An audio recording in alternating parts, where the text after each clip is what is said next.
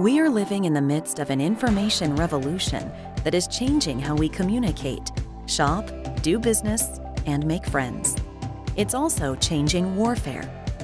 The U.S. military was a first mover in information technology in the 1970s and 80s, leveraging the microprocessor revolution to develop innovations such as stealth, the global positioning system, and precision-guided weapons.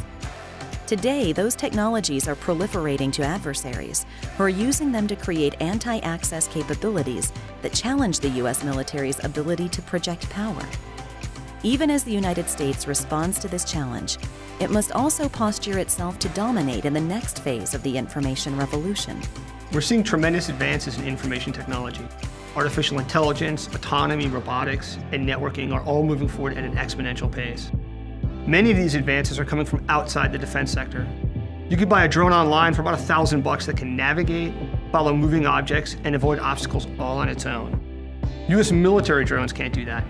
That's not because defense companies can't build them, but because our acquisition system can't keep up with the pace of change. And oh, by the way, it's a Chinese company selling those drones. The technology space is incredibly globalized in a way that it just wasn't 30 years ago. To gain access to the most innovative technologies, the Defense Department must break down self-imposed barriers to competition and shorten development timelines. If the United States is to remain a global military power, the Defense Department must respond to the challenges of today, embrace emerging technologies for the future, and reform its process for innovation. The present era of human development, the era of industrialization and digitization, has seen more rapid development of military technologies than any other period. History shows that new weapons such as the tank, submarine, or aircraft can lead to fundamental changes in warfare. The advantage has swung from the offense to the defense and back again.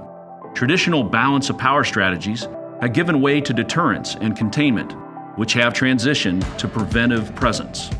As with the introduction of Blitzkrieg, a new combination of tanks, aircraft, and radio communications in World War II, success today on the battlefield will not be found in wholly new weapons, but rather in existing technologies such as unmanned platforms, directed energy, or electromagnetics being combined, creating new doctrine and concepts of operation to create increased awareness and lethality. Experimentation, as always, will be the key to success in our future. The engine of innovation is not technology, but people. American warfighters, engineers, strategists, and policymakers working in concert to develop creative solutions to the challenges of today and tomorrow.